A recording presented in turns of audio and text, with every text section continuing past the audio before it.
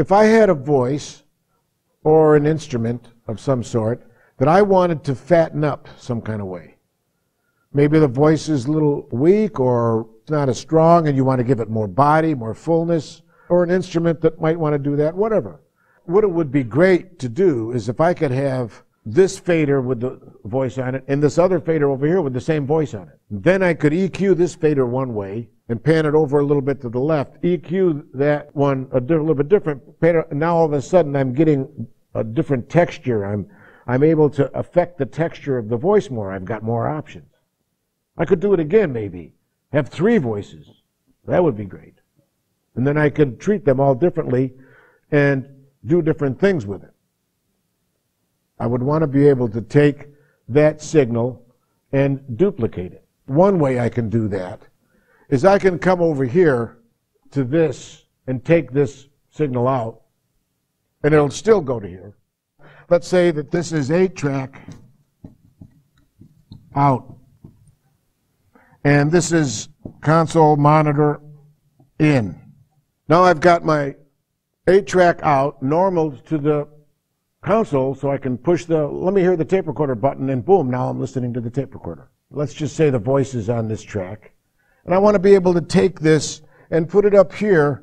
I want to put it over here on input 10, whatever that is. So I could put a patch cable in here and put it over here, and now it's on my fader number 10, but it's also on fader number 1. Because it did not break the normal when I plugged in there, remember? As long as I plug in there, it's an output, it doesn't break the normal. It still goes to here. So now I got 2 voices.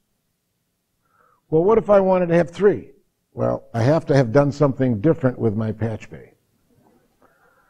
I have to come down here to this little area of my Patchbay, let's say, and I would like to hook all of them together in such a way so that if I put the voice in here, if I took this voice from here, okay, and I get a patch cable, and I come in, and I put it into there.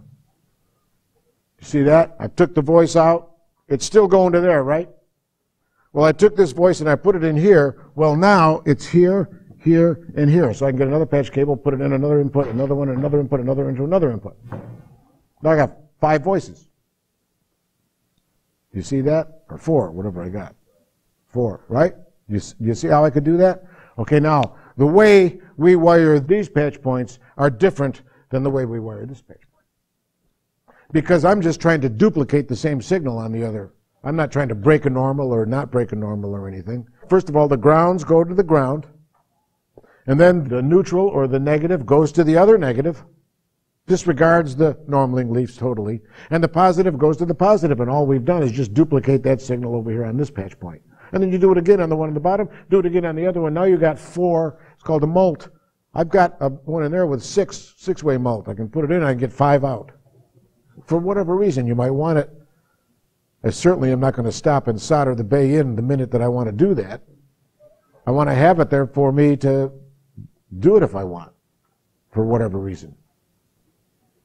So in the patch bay now, you can create different little mechanisms to do different jobs. Why I'm telling you you want to put an analog bay in if you still have analog equipment is there's so much more you can do with just the stuff that you already have. There's more facility and manipulative powers, and that's what you want. You want choices and options.